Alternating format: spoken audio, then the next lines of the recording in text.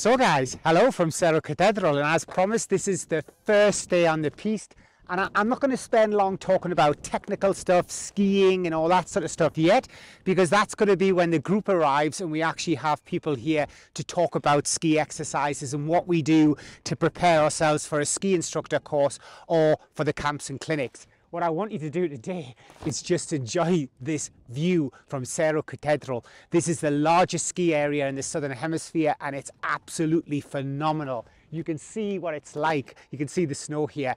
And even though the snow is such high quality and everything's so good, I'm going to discipline myself to take it easy this morning, focus on my feet, focus on my balance, and focus on my stance just for the first few runs.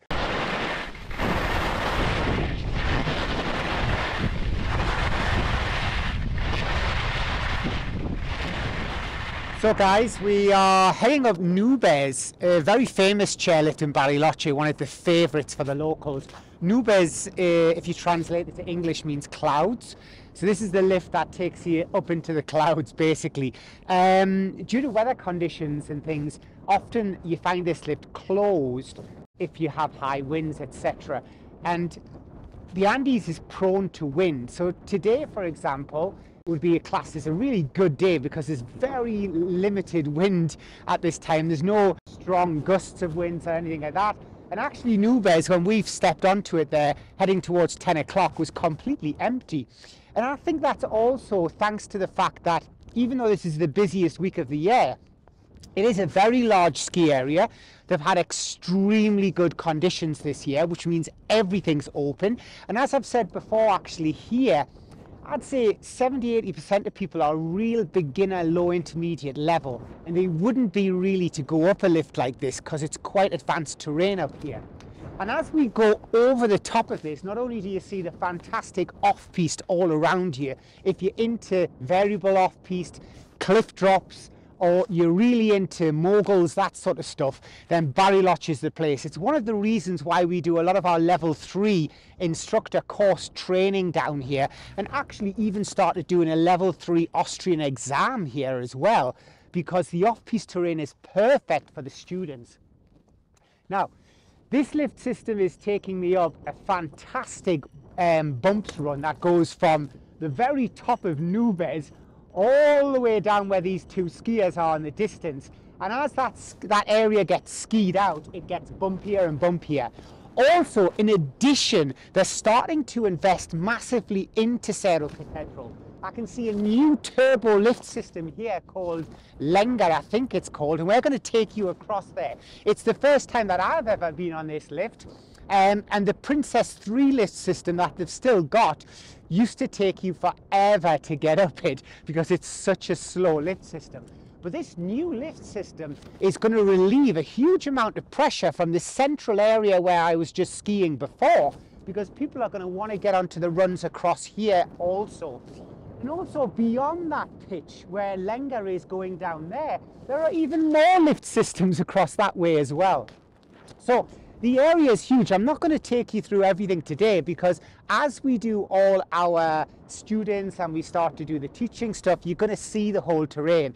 But as you can see, this terrain running under here, this black run, which is, it's never groomed, or very rarely, I think I've seen it groomed once or twice.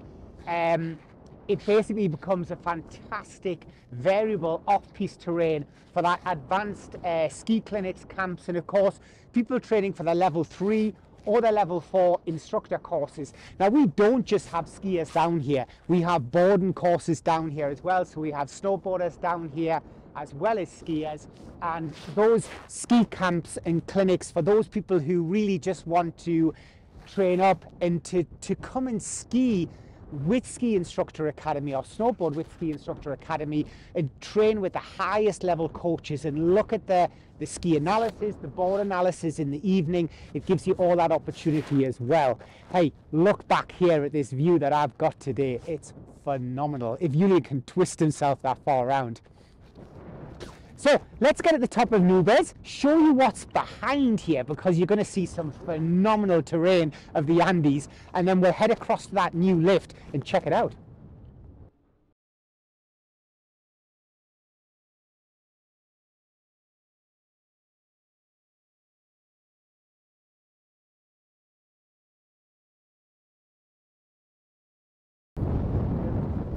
Hey guys, I mean seriously, you do not see views like that in Europe, even in the Alps itself, in the Dolomites and that. You know, it's still an unbelievable view here in the Andes. It's incredible how far I can see today as well, with some of the highest mountains in the Andes, you know, way off in that direction. It's fantastic. Absolutely incredible terrain here. So guys, we've made our way to the new chairlift. It's called Lenga. It's a 4-man chairlift, and as I said, I find that it's awesome because we've just been down the red run that leads down to this chairlift, perfectly groomed, really grippy snow for this time of year, and it's going to give a bit more spread to the mountain, there's no doubt about it. You can now see off to the other side where we came from, way over there on this side of the mountain as well.